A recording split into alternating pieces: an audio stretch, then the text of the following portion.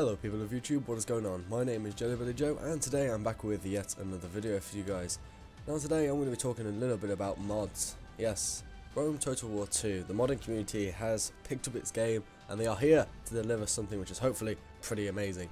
I've played some of these mods actually and I'm going to go through my mods which I have installed in a second.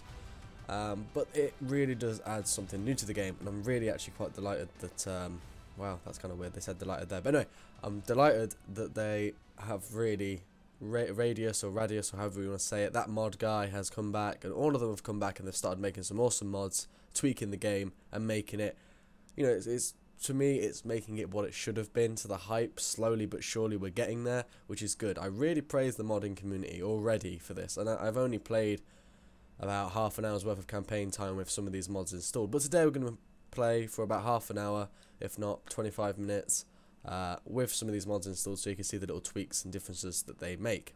So the mods which you can install are on the Steam Workshop.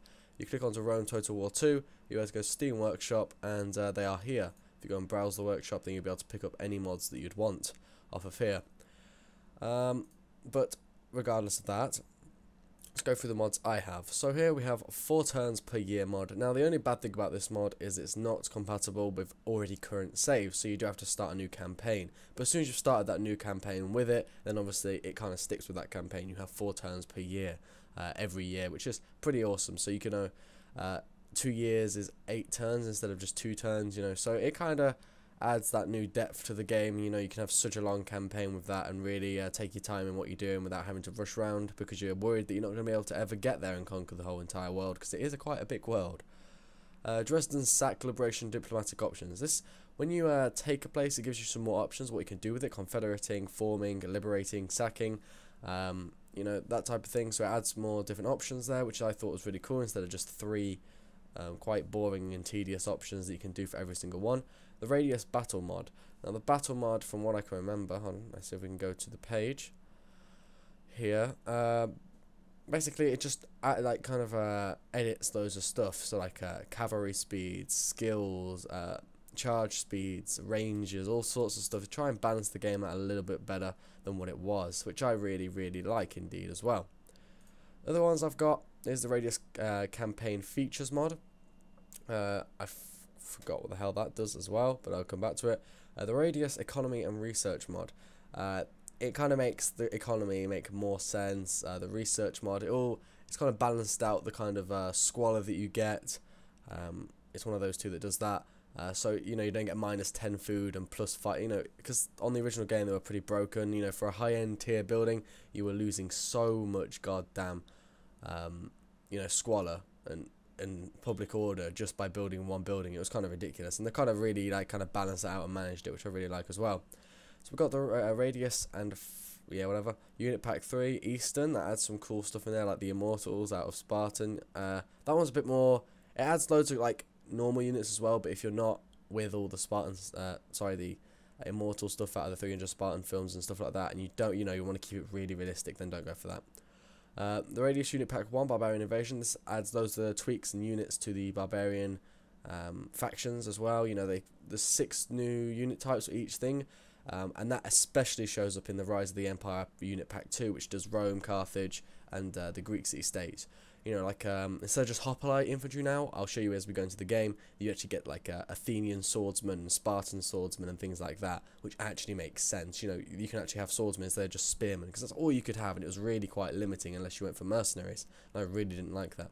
And more recruitment slots, something else to make the game a bit better. You can have the AI and the player can have up to 5 instead of just doing 3 and then you have to wait 2 turns for them to be done. You can have up to 5 done 1 turn, which I really like as well. I haven't got that enabled because it was a bit weird, but the texture for the units Rome and Carthage was pretty cool as well. And the traits, talents and toadies, which gives loads of really cool bonuses when your character levels up. But those are just the mods I'm using. You can probably go on there and check it out. You might find some more that suit you a bit better. But this is what we'll be using today. So without further ado, let's jump into my game of Athens, what I was playing yesterday, and we'll be able to take a look at some of the cool unit types and some of the things that this mod offers. Okay people, so jumping into the game here, we can see my Athens campaign thus far. Now, just went to war with Epirus yesterday, took over their 2 factions, sorry, 2 towns and 2 factions, and so on and so forth. So that went pretty goddamn well in my opinion. Things are a bit rocky with Macedonians, and they've got a lot of troops. Now what you find with these mods is they do enable the AI and yourself to have a lot more troops, and just generally your armies will be a lot bigger for some reason. Okay, so as you can see here, I'm going to display some of the new soldiers. We've got Athenian infantry. Finally, we have something other than hoplites in here that which you can train. Yes, you could train hoplites and all the standard men if you so wish, but generally speaking, like there they are, the hoplites. They have a bit better stats than the Athenian infantry, but I like the Athenian infantry because it gives something else against the other spearmen that the other factions use as well. Now, something to note with these mods, the AI will use the added units as well. They will recruit them and add them to their armies as well. So you'll be fighting other infantry types that they have that you might not have seen before, which is really cool and I think really awesome as well. So looking back over here, I have my army stationed at Athena. It's quite a defensive army. Only one group of swordsmen, one cavalry unit, and some ranged units. That's because I'm not expecting to be attacked there anytime soon. I got my two main armies up north here, Epirus. Now I'm expecting an attack off these guys because it's going to suicide banzai charge, which they always seem to do because they've got nothing better to do with their lives. Which I'm kind of hoping they do actually, because yeah, I'll be able to show you guys an inside battle thing. What am I doing that for? Diplomacy. Quickly go over some diplomacy of this. Defensive allies with Sparta, everything's really cool there. Trading, military ally, all that type of stuff. And I'm only at war with Epirus at the moment, but Macedon seems to really not like me very much at all. So it shows probably going to end up in war. Now, as you can see, I've got quite a lot of money built up, but that's something as well. Oh, something to do with the mods. They help to do that as a lot, as you know, you get more options and more. It just makes sense. Now, these are some of the new options in here that have been added. Look, they are really cool in my opinion. Like these as well that have been added. They give +7 morale, you know, all that. Really good bonuses that are really useful, like this one, +4 to public order in the local province when he's there, +10% morale, all that type of stuff, and we're going to upgrade that. So, a lot more upgrades, everything goes a lot slower. This is 19 turns in, I just checked before I started this, and I'm only 4 years in, so, you know, it makes the campaign go a lot slower, but you can do a lot more in the time that you're in the campaign. So you can take your time, you know, go with diplomacy and just take your time with factions, get yourself in the right position before you go running into battle. Magnificence and greatness always come at a price. Alright, I'm not going to give you 5,000 to be a non-aggression pact. My plan is actually to go war with Macedon after this, in this particular campaign. But thus, this is just a just showing you guys some features of this mods. You can download the Radius Complete, you know, mod. Chaos we all sprang, declared war and to on nothingness you will return. We will see to it as your cities burn. Okay. So they are allied with. Okay. Okay, and we've just been attacked by those guys. So we kind of have a division here of the north versus the south at the moment. Luckily, I do have Sparta on my side, and Sparta have some really good units as well at the moment, which is really going to help out, I think, in this campaign. But yeah, the armies are generally a lot bigger. There's 250 units per 250 men per unit. Some of them there's only 160, 180, but then for some reason some of them 250. So there's a whole range of unit sizes as well that are implemented into this when you have different unit types, which is really cool. But it does kill your computer, so we'll see how it goes when I record. And as you can see, after, you might be thinking as well, oh, this is good, but your people seem to be leveling up a bit too much, Joe. You know, for what they're doing. It's true, but they're not going to die anytime soon because obviously the years aren't going very fast, unless it's based on turns, which I doubt. You know, they're not going to die, so you have a chance to let them level up, which I like a lot. Instead of, you know what, should we go out and meet these guys to have a battle? No, apparently not, because they're going to run away. Okay, Dakale. Let's chase after them. Destroy them! Okay, so here we have some shock cav. Some hoplites, some mercenary hoplites, we've got some levy pikemen, some militia hoplites, we've got some mercenary Tarentine cavalry, and a fuck ton of javelin men. So obviously, as you can see, we outman them by quite significantly here in all aspects, so we should be able to have quite a swift victory. But let's go onto the battlefield and fight it neither the way. Sometimes I like to, for battles I know I'm going to win or know I'm going to lose, I just auto-resolve them, but for the sake of this recording, I will play this battle. And now I've just said that, I will probably lose this battle because my luck is absolutely amazing. Yeah. But yes, so I'll put the Athenian infantry into action for you. Really good job on the cosmetics. You know, these modders have really done a good job. You know, I could be wrong all this entire time. There could have been Athenian infantry there from the start, but I really don't think there was any swordsmen. I think it was just hoplites from what I remember. And I've played as Athena more than once. So we'll just go in with a dry setup. As you can see, 250 men in this group over here. As you can see here, it really, you know, a lot of men on the battlefield. But it seems to run half decently on my computer on about high to very high settings, so I have no complaints, to be honest. So let's form our men up. As you can see, the different unit sizes, which is frustrating to say the least. We'll get the big units in the middle. These are all the small units. Okay. And then we'll have these guys backing them up. Really what we want to do is get these Athenian infantry into it, don't we? To be quite honest. To show you guys what they're like. I'm interested to see them fight because in the battle, the only battle I've had them in so far, I didn't actually use them. I don't know why, I just didn't. They kind of sat at the back while the hoplites went and did all the work, so that's going to change. So let's see what our opponents have brought to the field this time. We already know what they've brought to the field. That was a stupid thing to say. Let's go back over to my men. Okay, so let's get. Oh, god damn it! Let's get our men in front because we want our skirmishers to lay down some fire before our infantry get into it. No. What?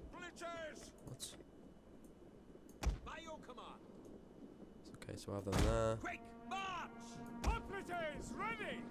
Then we'll have a bit of a gap between them and these, because when these javelin men fall back, they will probably sit right there and start throwing again. We'll group all those up. Actually, wait, no, we'll group everyone up even, and that will keep them in formation. And we will march forward here to meet the enemy.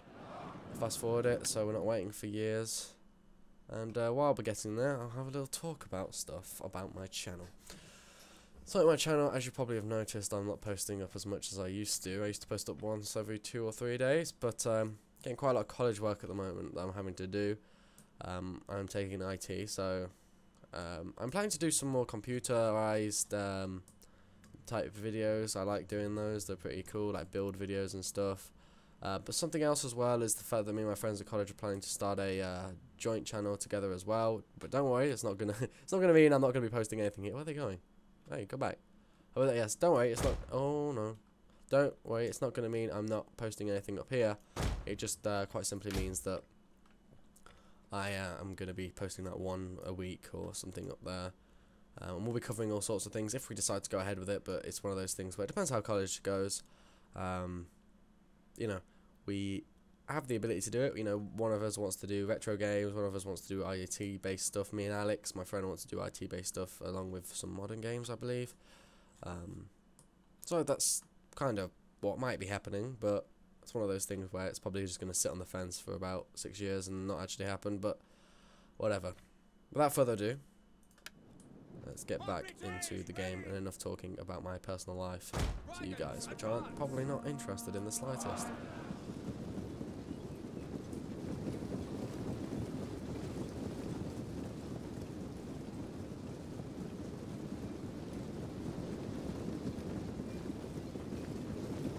We have discovered the enemy's hidden units. Oh, hey, I didn't realise that. Okay, let's take these guys in and get them to start attacking then. We have discovered the enemy's hidden units. Let's get our Athenian infantry to get in there. Oh, in fact, hold on. We could play this defensively, I probably think, to be honest with you.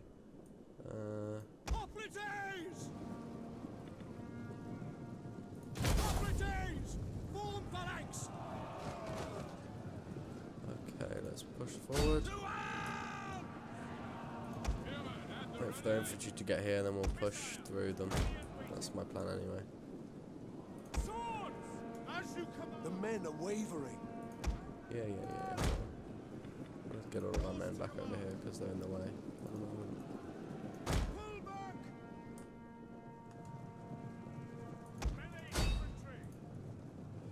Okay, now they've made contact, we'll push through the gaps here with our hoplites nicely. So if we push through the middle, fill in these gaps, and we'll be able to get around them. Hopefully, that's kind of the plan. Eventually. And what we could do with our hoplites, we've kept back here the smaller groups, just take them down the side and start heading towards these skirms to stop them from firing repetitively on my lines of infantry in there. Looks like it's going pretty well, to be honest with you, in there at the moment. We'll go and have a look at some of the battle.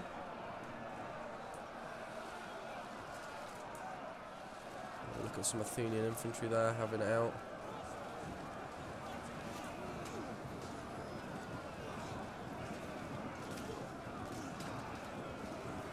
Our general is under attack.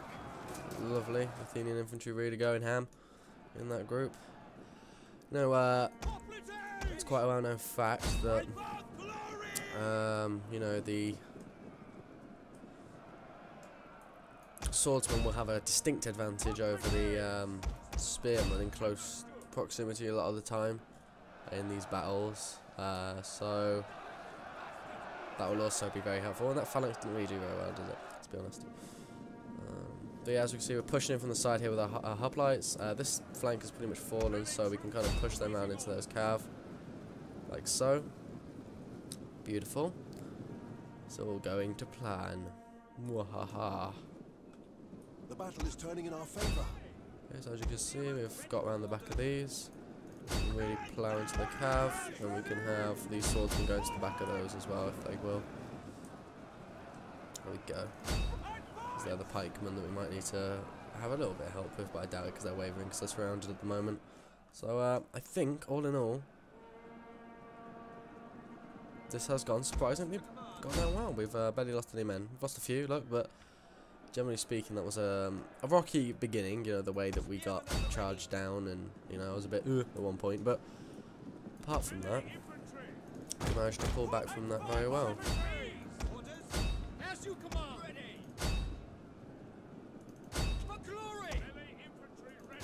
Get them to charge into the side of there, make them start wavering, would help a lot.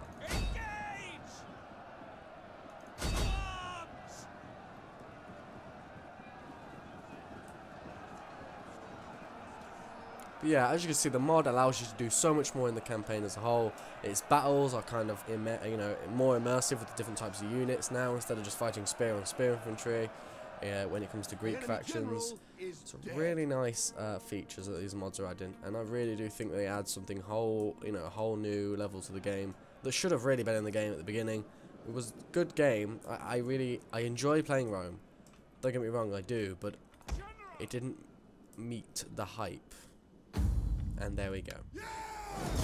Decisive victory. Have a look at some of the stats. Deployed nearly 3,000 men, lost 300, so we lost a tenth of our army. Deployed 1,800 men, and they lost a good 9/10 of their army there. So not bad at all. In fact, they lost. Okay, that's 8/10. That's whatever. Let's shut up, Joe. Maths doesn't matter here.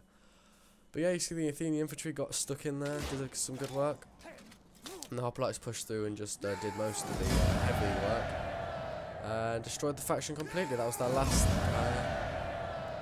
Just loud, isn't it? That was our last bunch of units. So there we go. That was some representation of the Athenian infantry in battle there.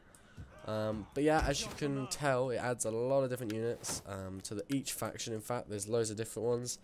You got these type of things here, which really I really like personally. They add something else, you know. It makes leveling up your characters worth it instead of just +1 zeal, because that was such a weak system. It kind of annoyed me.